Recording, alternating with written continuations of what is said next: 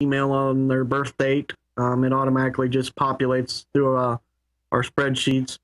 Things like that. We're going to send them a little thing just to say, hey, we were thinking of you. Hope you enjoy your holiday. Thanks. Have a great day. Yeah. Yeah. That's what once a quarter, we'll send them a special. Yeah, but as a returning customer, you get 5% off or 10% off or whatever it is. Right. And if I had to do it again, I wouldn't do it quarterly. I would do it sooner. I would probably do monthly or bi-weekly and be like backup specials, sell them a backup hard drive and some software, or a coupon, $10 off your next visit, something like that. I think it would work. But that would be my tactic if I ever did it again. Keeping your list and sending them out stuff. Well, you got to keep your name in front of their face. And, one of the things that I found that became better with the emails and things like that is people, they see it. It may not register. They may delete it. But it's a lot better than, I feel, than radio or things like that. Because, you get a 15, 20-second commercial. It's costing you a fortune. And how many times do they need to hear your name on the radio before they remember, oh, I got to go here. Right. That's where I got to go here. Well, but, they say, in the marketing stuff that I've been reading, they say 7 to 12 times per month they need to hear or see your name to remember you.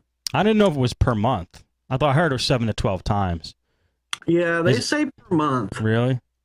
Especially if you're doing radio or something, a 20-second TV spot or something. Yeah. Because, if you look at your big players that are out there that are, your box stores, even Comcast, it's, twice an hour. You're going to see a Comcast commercial, or you're going to see a box commercial. Or you're going to see a truck drive by, or you're going to get an email from them because they will email you because you're a customer of their cable service. I'm telling you, if you don't email your customers, you think Best Buy's not emailing you every week? I get an email from Best Buy probably every week, Tiger Direct every 3 days, because I bought something off them one time. So for a business, if somebody bought something off you once, they're likely to buy off you again. It's just a smart thing to do, and it doesn't cost anything to send emails. I agree. And yeah, you've got to keep that stuff out there. And if you don't, I don't know. I guess you could be successful. Send them something. Yeah. If nothing else, just thank you for being a customer. Thank you for your business. Sure. And people appreciate that, especially as times are getting harder and, you've got more and more people out of work and different things like that. It's tough. So they're looking for the deal. And you can even send them free tips, right? Like every once in a while, too, just to keep them informed and keep the goodwill and keep the communication in. Well, I had them. I asked most of my customers when I was doing it to join my Facebook. Mm-hmm. And I would just put stuff on Facebook. There's that new one that's going around. What was it I posted the other day? The UPS and the FedEx ones are back. That are the emails that, you need to respond to this email for your UPS package delivery. You've seen them. They've been around forever. Phishing schemes. Yep. And you open them up and they're, they've got some type of a virus in there because you've got to open up the download to see what they're sending you. Foolish, but stuff like that. We used to post that up on the Facebook, and we would tweet it out and different things like that, so people would get it. So at least they saw that, when it was Umpire Computers, they saw, hey, Umpire Computers sent me something. They normally don't send me something. What is it? I want to know. Right. So we do that. There's lots of different stuff out there that you can do. And that's part of what we're doing on our show. We're talking about advertising ideas and things that, not everybody's got $20, $30, $40, $50,000 in their pocket to go out and start a computer repair business. All right. And do you really want to outlay that kind of money? I guess if you have it, it's great. Sure, if you want to do that, go for it. I would rather put that money back for the hard times when, spring and summer roll around and people are all outside and they're not using their computers as much, and you slow down some. I agree. And there's no need. Not to start off on a computer repair business, you do not need much. I talked about it before. I had my car and a screwdriver and some CDs. That was it when I started. Yeah. But I like AdWords because you can set, it costs $5 to sign up, and you could just turn it off whenever you want. So it's not like you're dumping a whole bunch of money down up front and crossing your fingers like you do with the Yellow Book or a lot of other forms of advertising. You say, okay, it's going to cost me $500 to advertise for 3 months. They take your $500 whether you get a product or not.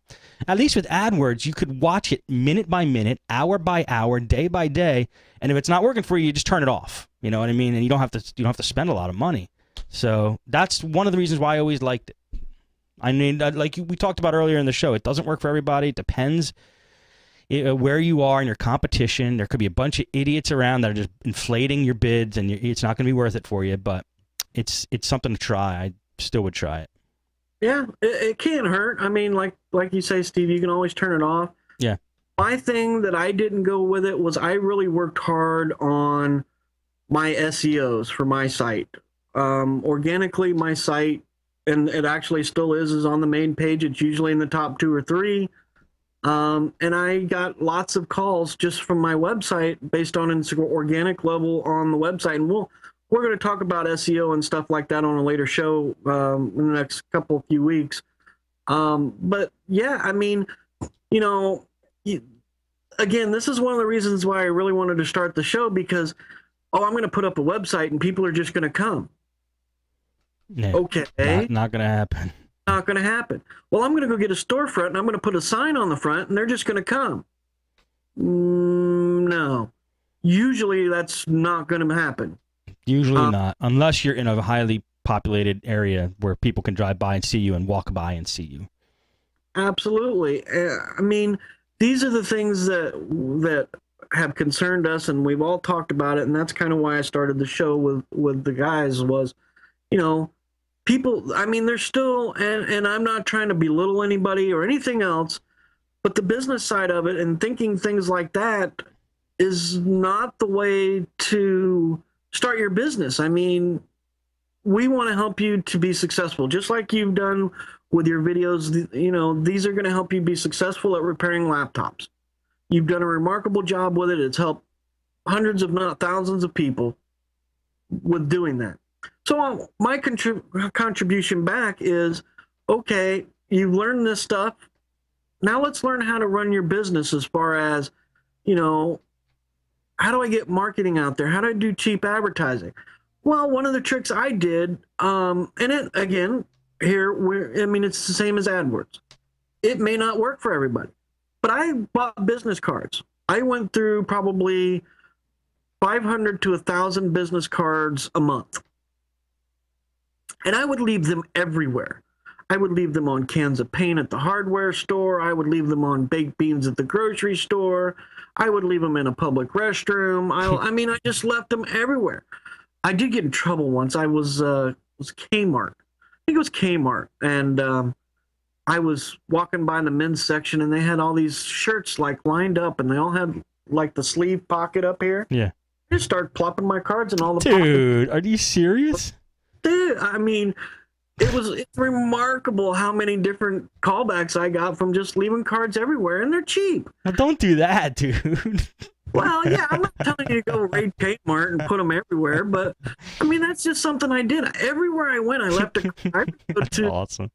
I would go through the grocery store, and they have these little, they're little micro tables, and they've got the little credit card machine here and a little bitty stainless steel table. Well, they got all this little space down here. And I would leave a card there. I wouldn't even say anything to anybody. I'd just leave a card. I would go out the door, and they have the little ledge for the windows going out the, you know, the open automatic door. I would leave a couple on the ledge and just keep going. You guys need to get like a little machine that just, wherever you go, it just spits out a card behind you every 20 minutes. Well, and it's really funny because I learned this from a lady that had a home healthcare business, and she did it with pens. And she would just drop. she would, wherever she went, she had, 50, 100 pins in her purse. And she would just drop one or two on the floor here and walk to the other side of the store and drop one or two on the floor there. She would go to the kids' concerts at school and drop 3 or 4 in the bleachers or on the floor. I mean, she was dropping pins everywhere. They were more expensive, but she said the response from them was huge because, oh, I found a pin.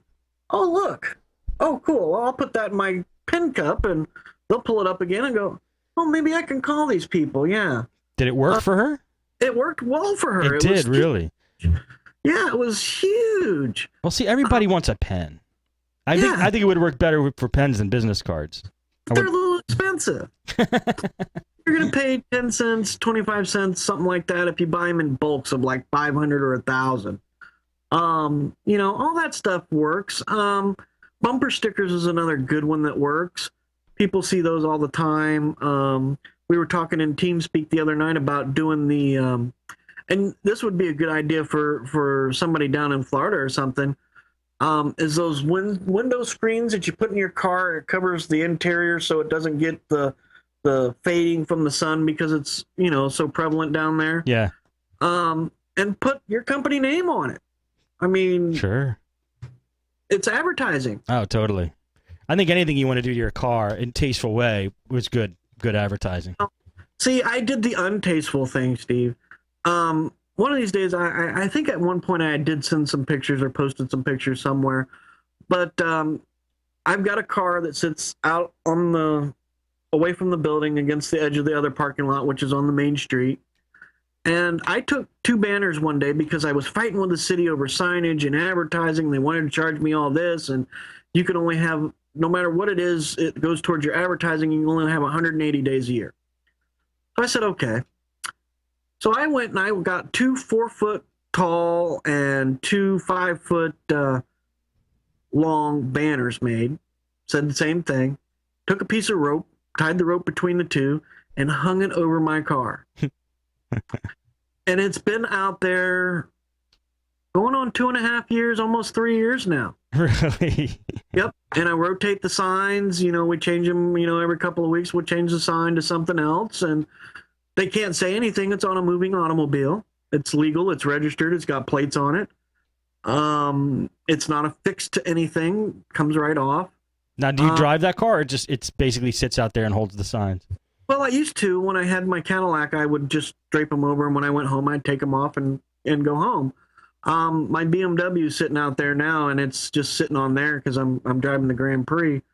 So it just kind of sits out there for a week or two, and then I'll switch cars and I'll drive the BMW and put the flags on the Grand Prix or something. But it sits out there all the time. So friends of mine, I'm sitting here and I got to tell you the story. I'm sitting here and I'm talking to some friends of mine that were big in the B&I and the the Chamber of Commerce and all that stuff with the city, and they got to talking with the mayor and a couple other, people that are up in that little grouping of higher up people with the city. And they mentioned my name, and they're like, Umpire, why do I know that name? He's like, oh, yeah, he's the guy that's got the signs hanging out on the Cadillac down there on 8th Street. Yeah, that's him. I know where he's at. That's great. I'm known for that.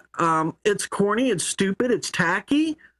But it's worked. It's brought me a ton of business. Oh, if it gets results, it's good. It does. It gets results. Now, again, here I got to throw that disclaimer to you guys that are listening or may listen down the road of, you may not be able to get away with this in your city, town, village, whatever it is, if you're, over in the UK or somewhere.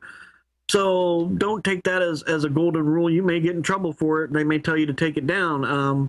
I know in Ohio, if you put plates on your car, it has to be, or magnets on the doors, it then has to be registered as a commercial vehicle, which is more expensive for insurance and everything else. So I'm not saying that you're going to get away with this, but I mean, it's an idea. You got to think outside the box, because my belief, and I see this, and it's proven, and I've heard so many people on Podnutz and you yourself, Steve, talk about this, is you're out of a part or you just want to go see the latest and greatest. So you go over to Best Buy and you walk through and you just have to look at the line at the Geek Squad.